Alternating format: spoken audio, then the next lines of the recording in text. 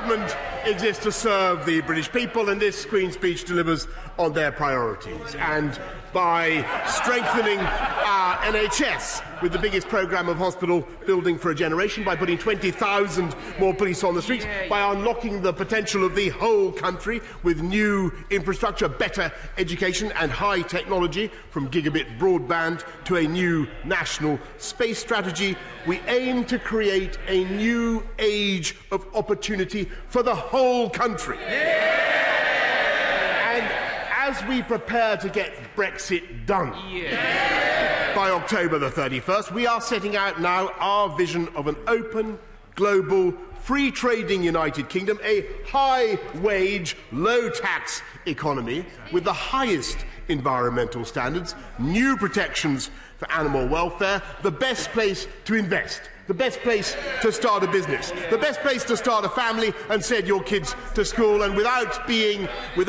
chauvinistic or disrespectful to anywhere else in the world. In important respects, this country is the greatest place to live and to be.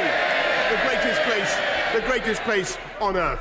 Mr. Speaker, Her Majesty's gracious speech was proposed superbly by my honourable friend, the member for North East Derbyshire, the first Conservative to represent his seat since 1935, when presumably the honourable member opposite departed for Bolsover. And if honourable members are wondering whence my honourable friend derives his passion and his oratorical gifts, it may interest them to know that his aunt was secretary to Arthur Scargill. And I doubt that he shares many of the convictions of the former miners' leader, except one, that we should obey the democratic will of the people and get Brexit done by October the 31st. My honourable friend is also a passionate collector of airline memorabilia. His home is allegedly stocked a museum of airline wash bags, airline socks, and a vast fleet of model planes, including a model Extinction Rebellion protester glued to the roof. And all I can say to my honourable friend is cabin crew doors to automatic and cross-check, because his career is plainly about to take off, and his speech was in the very finest traditions of the House. Mr. Speaker, the Loyal Address was brilliantly seconded by my honourable friend, the member for Truro and Falmouth, who comes, if I can continue with the aeronautical metaphor, from a very different wing of the party. The modern Tory party is a vast and capacious low-carbon plane, by the way, and who has been highly successful as a campaigner for the rights of disabled people. And though she is known for her calm manner and her dulcet tones, when it comes to defending the interests of her native Cornwall or protecting the pasty against the fiscal depredations of former chancellors, she can be as fearsome as any Falmouth seagull going for your chips. And on the most divisive issue in modern Britain, which plagues us to this day, it is well known that she has come down on one side and will not be budged. It is jam first, not cream, on the scones. She is, Mr. Speaker, she is Cornish to her roots, and her speech also was in the best traditions of the House. Mr. Speaker, let me join the right honourable gentleman in paying tribute to the much-loved and greatly missed Paul Flynn, who served his constituents in Newport West for 31 and a half years, a proud and witty Welshman who earned this obituary from Goldie Lookin' Chain, a South Wales rap ensemble straight out of Newport, is what they said.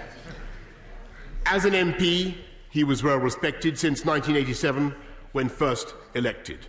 Across the parties, Paul was revered, and it's just possible he was born with that beard. Across the floor, far and wide, respected across the political divide, regardless of your own stance, left or right, raise a glass to Paul tonight. Mr. Speaker, I have no ideas as to the political preferences of the band members, Two Hats or Eggsy, but I think the whole House...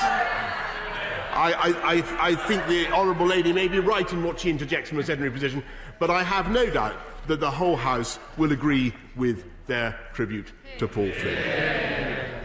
Mr. Speaker, the speeches from my honourable friends from North East Derbyshire and Truro and Falmouth were in the finest traditions of the House, and the speech from the Leader of the Opposition was in the finest tradition of the tergiversating Leader of the Opposition. First he was opposed to no deal, now he seems to be opposed to any deal. First he was in favour of delivering Brexit, now he wants a second referendum. First he wanted an election, actually he wanted an election for quite a long time. Now he'd much rather not. He resembles a Janus, a push-me-pull-you facing both directions at once and yet unable to decide for either. His policy on cake is neither having it nor eating it. And frankly, I fear for his political health, because we can all see the Soviet era expulsions that are taking place in his circle, as one by one his lieutenants are purged, as Lenin purged the associates of poor old Trotsky. And there is Lenin, Mr. Speaker, the veteran fabricator of GLC budgets, as the Shadow Chancellor tightens his icy grip on the Labour Party. The contrast becomes ever starker. We're putting up wages, contrary to what he just said, we're putting up wages with the biggest expansion of the living wage ever seen. They would put up taxes, he would put up taxes. We will control immigration with a points-based system. He wants to, and of course, let me anticipate the point that my honourable friend is going to make, and we will look after the interests of the 3.4 million. They want to abandon immigration controls altogether, to judge by what he has just said. We back our armed services. He sides with their enemies historically. He sides with their enemies, and he has said he would like to disband them. We want to strengthen, and we will strengthen our United Kingdom. He would break it up, and I will give way to the honourable gentleman. I'm very grateful to the Prime Minister for giving way. He was just saying there about how his government backs the armed services. He'll be aware that our army is almost 40,000 fewer than it was when the Conservatives came to power. He'll be aware that those people who are serving in our armed forces have seen their wages cut in real terms 7 years in a row. Tell us what